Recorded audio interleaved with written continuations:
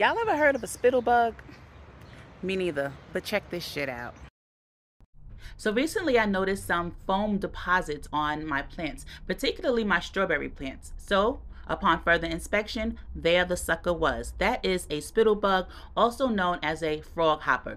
The adults look like this.